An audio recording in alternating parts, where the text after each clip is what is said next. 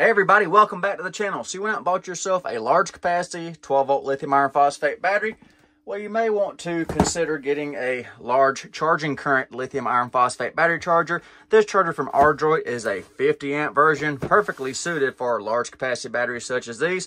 So today I'm going to check out this charger, and remember, this is a budget friendly charger for your application. So budget charger, budget battery. Let's get right into it.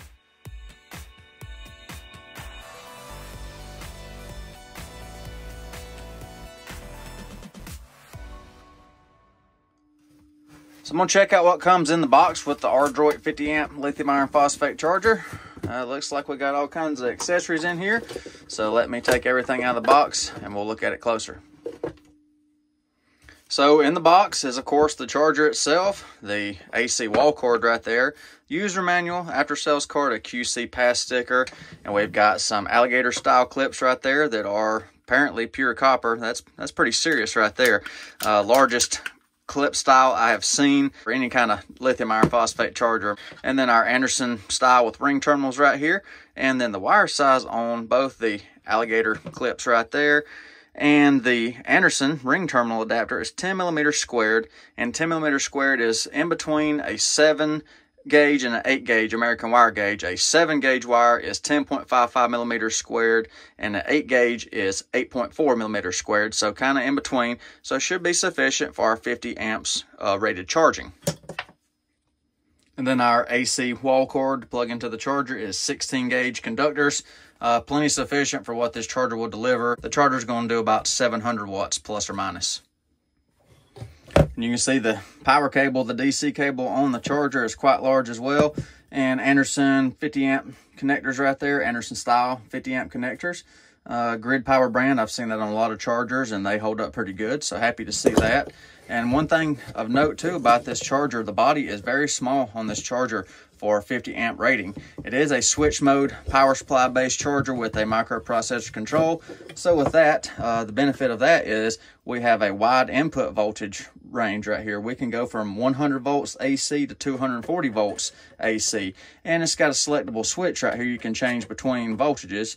So you move it over a little bit and there's a little tab there and you can switch over to 220 volt. And then the frequency range on this is acceptable is from 45 to 65 hertz. So if you're using a generator or something like that, you have plenty of leeway to work with dirty power on a generator and still be able to charge your batteries.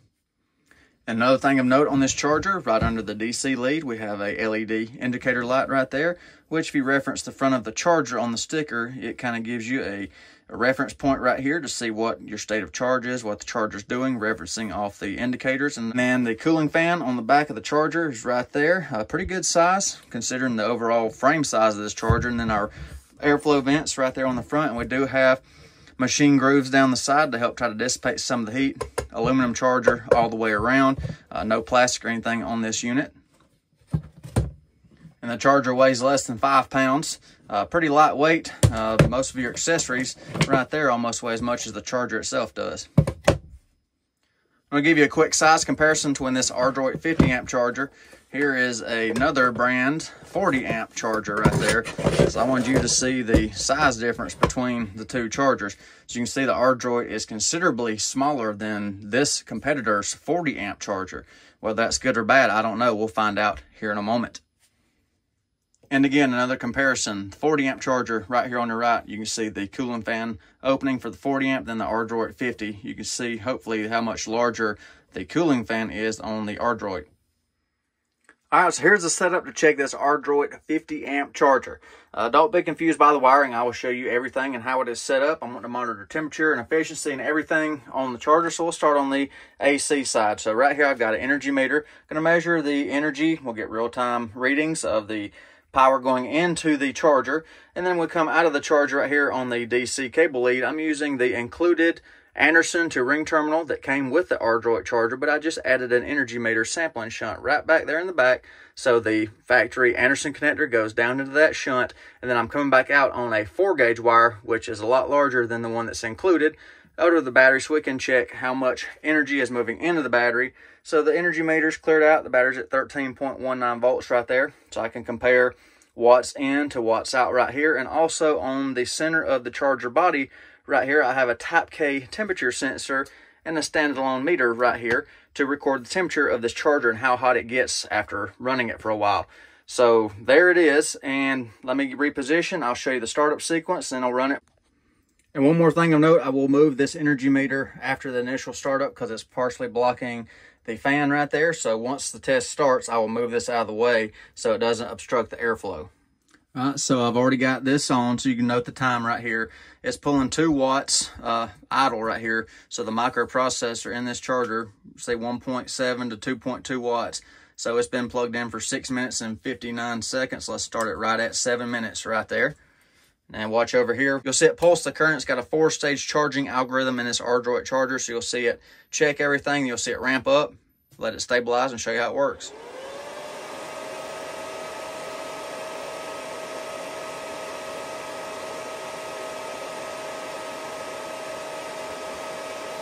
So roughly coming up on a minute with the charger on right there, right at 8 minutes now.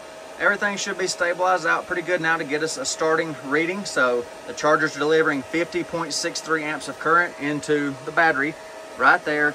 682.5 watts going into the battery, and coming from the wall 768 to 777. It's kind of bouncing around a little bit. So there we go. And it's wanting to stay around 770, so we'll call it 770 and 682. Charger body starting off at 78.9 degrees early in the tests, 26.1 Celsius for reference. Now I'm going to move this energy meter out of the way to get full airflow through the charger body. All right, so the AC side energy meter at 10-minute mark has been moved away from the cooling fan of the charger, 82.5 degrees. And the ambient temperature near the beginning of the test, 75.7 degrees. I have a standalone meter right here to verify the current. The little energy meter is showing 50.13 amps, and then the standalone meter 50.5. So just showing you everything I'm using and seeing. So co-witness measurements right there. Temperature sensor just went over 100 degrees Fahrenheit, 38.5 Celsius. So how far are we into the test?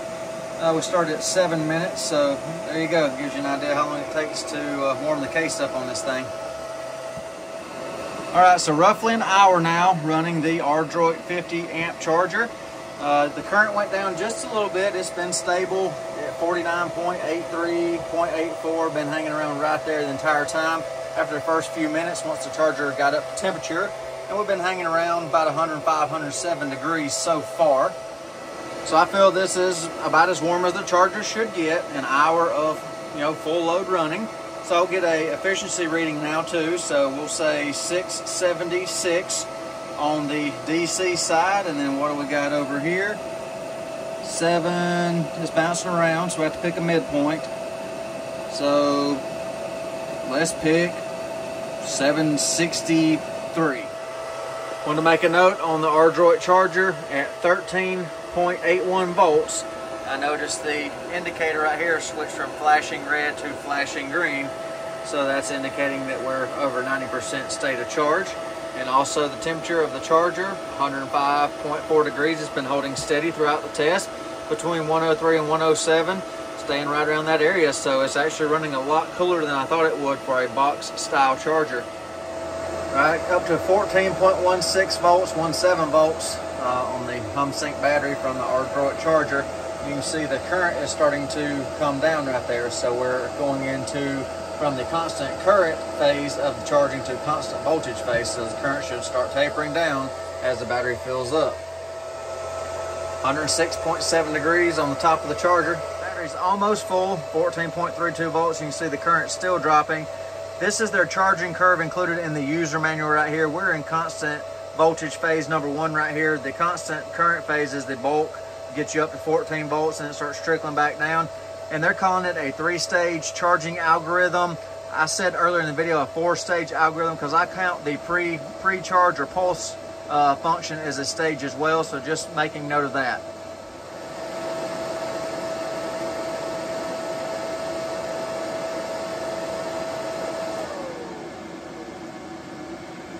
All right, so the charger just shut off.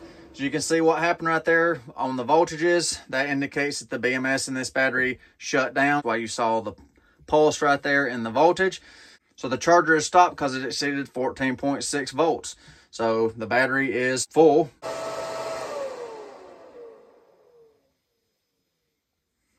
So I will turn the charger off now that charging has completed on the battery right here. And then I'll disconnect all this and we'll talk about this charger. So I'll share my final thoughts on the 12 volt 50 amp Ardroit lithium iron phosphate battery charger. Not bad at all during the test. The efficiency stayed consistent. The temperature never did rise on this charger.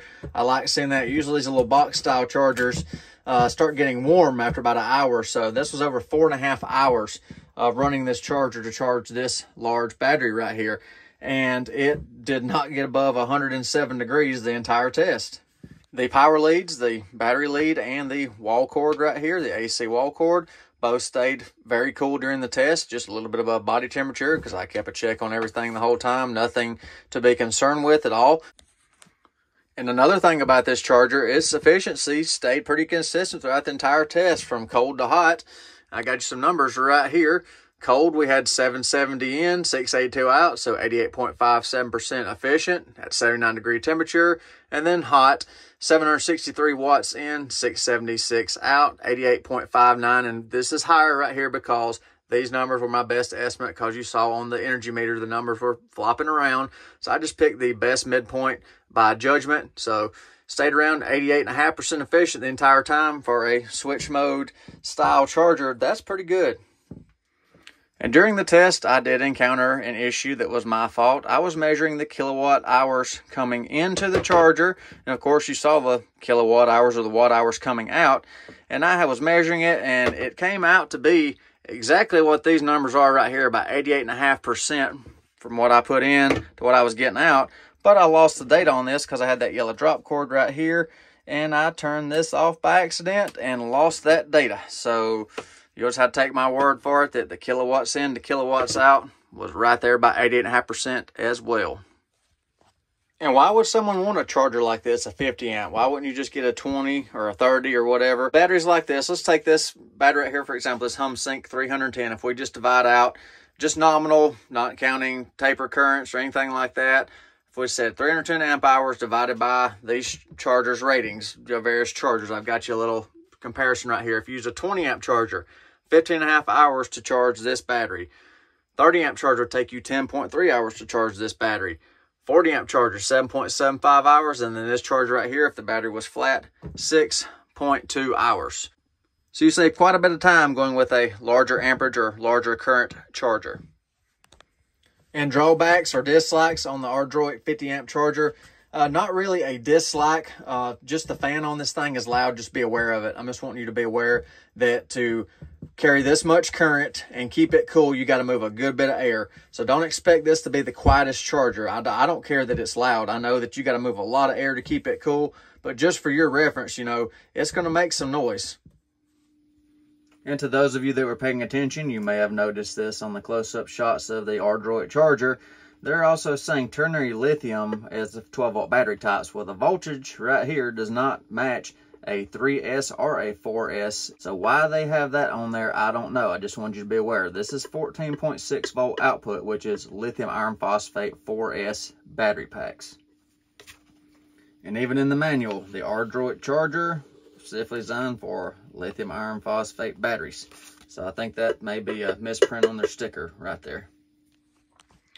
And I do feel this Ardroit charger is a pretty good value because of what all you get with it. And the price is surprisingly low. I'll have a convenient link in video description so you can check out the current price on this charger. It beats a lot of the competition price-wise and performance-wise. It's right on par with most of the best chargers out there. So, you know, a good budget-friendly charger to charge these large batteries. I think we might have us a winner right here in the 50 amp category.